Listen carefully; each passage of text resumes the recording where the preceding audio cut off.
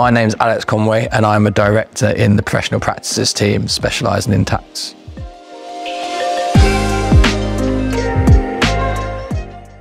So I left Crowe at the back end of 2018 and came back roughly around about August last year.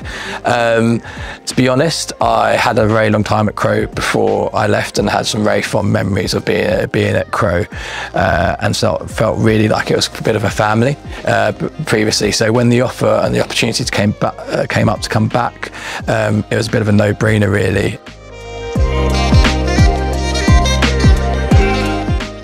I think, as I've mentioned, it is about the team really here. In my previous role, I went into industry and I had a small team around me, but no one to really bounce technical ideas off potentially. And that is something I know here, that at Crowe, if I have a certain issue, I can go to certain people, whether it's VAT or corporate tax or even auditing accounts. And also I do have a young family as well. I have a 3-year-old and a 1-year-old, and so the fact that I knew in terms of like the agile working policy was really quite important to me.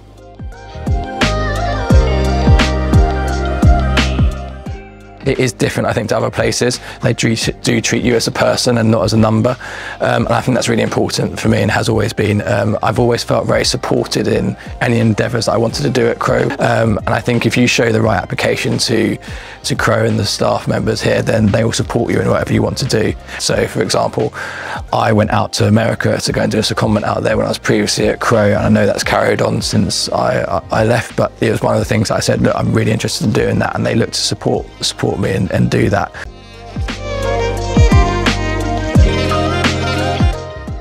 Crowe have been really supportive in the new role I've come back into, but also I always felt the door was open. I had a very good relationship with the partners who I previously worked with, who are still at the firm now, and so I just had a conversation with them when the opportunity came up, and I knew them very well, so I knew everything they were saying to me about growth plans and potential. In terms of the role that I'm doing now, I'm come back into the professional taxes team that I left when I left back in 2018, but more of a focus on private equity that I've been specialising in over the last 3 or 4 years, and they really have given me that opportunity to go out and do that business development and network and grow that area, and the plan is to make that a substantial kind of like sector in our professional practices team going forward.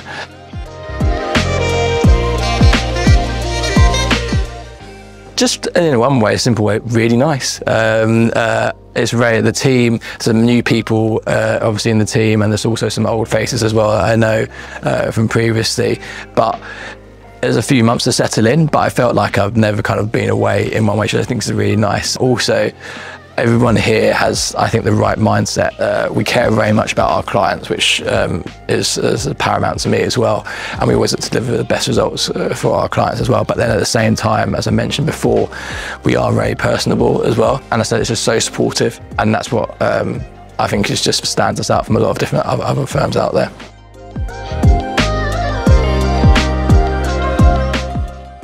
I want Crowe to grow as much as possible. We're putting in policies and kind of like plans for that to happen.